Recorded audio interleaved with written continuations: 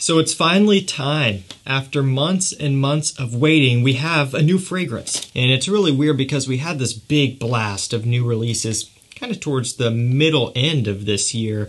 There was new stuff coming out all the time. I had new first impressions coming up on the channel almost a couple times a week, it felt like. And then it just completely shut off. I believe our last new release was Versace Eros Parfum. That one just kind of came up out of nowhere, and then we haven't had anything new since then. But a new fragrance was launched from Dior, and it is available. You can purchase this one directly from their website right now, so you can jump on this instead of waiting months for it to be available here in the US. Of course, about time, it's Dior Homme Sport, the 2021 version. So yeah, they call it 2021 even though it's coming out like a month before 2022. Actually, if you look on Fragrantica, it's kind of funny because it says Dior Homme Sport 2021 was a fragrance launched in 2022. Mind blown. So we can see we have the sleeve here, the new fragrance. I did purchase this from Dior's website. You will find a link down below. Let's go ahead and open this one up. We'll see how it smells, how it compares to all of the other Dior Homme Sport fragrances. We've got 3 of them here, the 2017, the 2012, and the 2008. We'll see if there's any similarities to those, or we'll see if it's a whole new fragrance. Let's jump into this. So here's the bottle. You can tell this is new because they are switching over to the Dior writing up there in the cap, kind of like Dior Homme 2020, the new Dior Homme Intense, that sort of thing. If we just go ahead and compare this to Dior Homme Sport 2017, you can see the bottle stays basically the same in terms of the shape. Honestly, even the color of the fragrance looks very similar. Sport at the bottom is in the same color. Do we have a red? Okay, so we don't have a red ring around this atomizer on the new one like we do the old one. Just a few key differences there.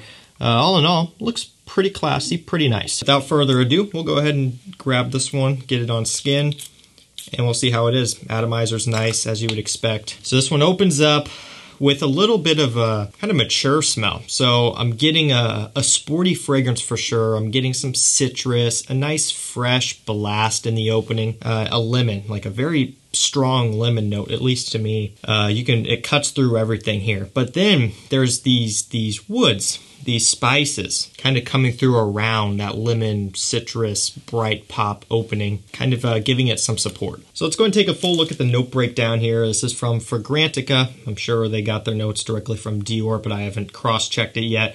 Up top, we have aldehydes, bergamot, and lemon. In the mid, elemi and pink pepper. And in the base, olibanum, woodsy notes, and amber. So when you look at this, right, there's some notes in here that wouldn't really seem like they would fit in a sport fragrance. Of course, the olibanum, the amber, even the elemi to some extent. But, I mean, when you smell this, it is lemon, like right there.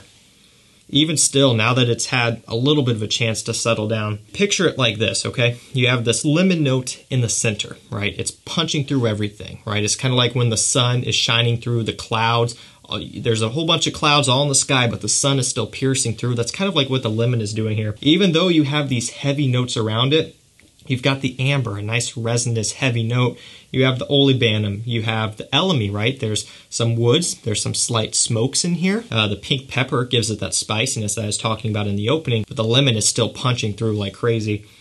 It's honestly quite impressive to me that they were able to balance this in such a way that you still pick up on that citrus note even though there's a whole bunch of other stuff going on. And I guess I should say it's kind of a lemon, but with a tart bergamot smell as well. But between the two, I get more lemon. The aldehydes are prominent. That's kind of making the scent a bit more light, a bit more airy, a bit more wispy and fresh.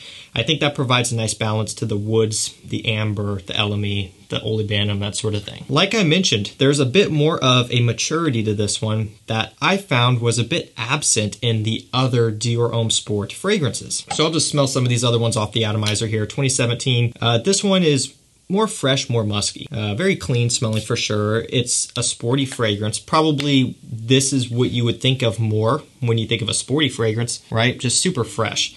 Not a whole lot of kind of a challenging balance to it, like they're pulling off in the newest Dior Homme Sport 2021. Again, that one does have kind of a different take on a sporty fragrance, which I think is cool. And then of course the OG, well, not OG, but the one that was very prominent for a long time, making a whole bunch of videos back when it was in its prime, Dior Homme Sport 2012. This one's also really nice. And what's special about this one is it does have the iris note. They did take that out of the 2017 and now the 2021, which I figured was going to happen, but this one does have the iris. It's classy, but I wouldn't really say it's necessarily mature. It's still very sporty, very fresh. And then the true OG, I suppose, Dior Homme Sport 2008, really cool bottle with that slightly greenish tint to the fragrance color. I don't know if you can see that or not, but when you compare it to like the 2012, there's ever so slightly a green tint. I think this one looks great. Black accents, red on the collar there. Let's give this one a spray. It's been a while since I've smelled it actually. Also very fresh, very invigorating. So to me, it's quite interesting, but I have to say, I'm quite happy with this. Now, as it's dried down a little bit more, I am actually picking up on some slight similarities to the 2017, just a little bit. And this is after it's been sitting for maybe about 6.5 minutes now, somewhere around in there. Slight similarities to the 2017, but again, still, I'm getting more woody depth, some more spiciness, some more amber, and that lemon / bergamot combo is still there. Now that it's had a little bit of time to sit down, the lemon is stepping back, the bergamot's coming forward a little bit more, so now it's kind of like they're fighting head to head. When you first spray it on, it's basically lemon all the way. A little bit of bergamot tartness, but the lemon's the star of the show. Now they're balancing out. You're still picking up on the woods, the elemi. That's a unique note. That does tend to give things kind of almost like a foresty, mature, resinous type of smell. It's quite unique. If you smelled something like Dior Midsummer Night Dream, that is very elemi heavy. It smells like a magical forest, right? There's something very cool about that note, and you do pick up on it here. I think this is actually really nice. It is far exceeding my expectations here. I'm not going to say that I thought this was going to be bad, but you know, I'm not overly excited, never have been overly excited about really any of the Dior Homme Sports. Really like the 2008, really like the 2012. The 2017 was a bit of a letdown for me, and then they took a little bit of a break there. This, though, I have to say, I like this. So it's a little bit too early to do the Fragrantica comparisons. There are none yet. Surprisingly, I thought there was going to be a bunch of the troll ones, but there's not. So we can't cover that part. I'm trying to look on here. There's not really a whole lot to see. Probably some reviews, but that's kind of where it is. I like this a lot. You know, that woody, slightly smokiness, spiciness, a kind of mature smell that it has. Almost a little bit gentlemanly, and it's kind of mature, a little bit rich. It almost has this slight aromatic fougere quality. Like, it doesn't smell like an aromatic fougere, but that type of style of fragrance, a bit more mature, a bit more traditional and classic, it has a tiny bit of that. This is like a sport fragrance for a grown man. You know, if some of the other sports were not really for you, they were a bit boring, you know, whatever, maybe they didn't portray what you wanted, they didn't give you that confidence, I think this one would. I think this one would get you a lot of respect from people. So being that it is a sport, it's an eau de toilette, performance is something we'll have to touch on. I do have decent hopes for this. I think given the base that we have in here, I think it'll be solid. You know, I don't think it's going to be a monster of a fragrance. It's a sport fragrance after all. But if we could get 6, maybe a good 7 hours of longevity, I would toss it up and say that's a win. You know, I'm not expecting a ton of performance out of a sport fragrance. None of these have been beast modes.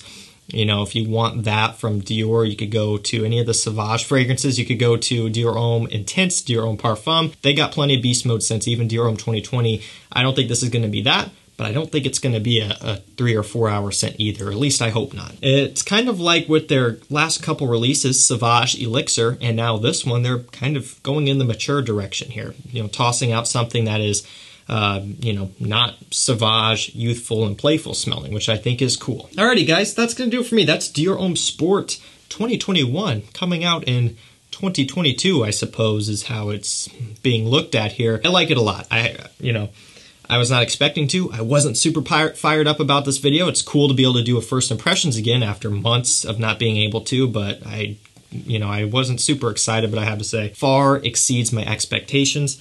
I encourage you to give this one a try. I will link it down below. If you have tried this one yet, let me know what you think. That's going to do it for me. Thank you so much for watching. Stay safe, stay healthy.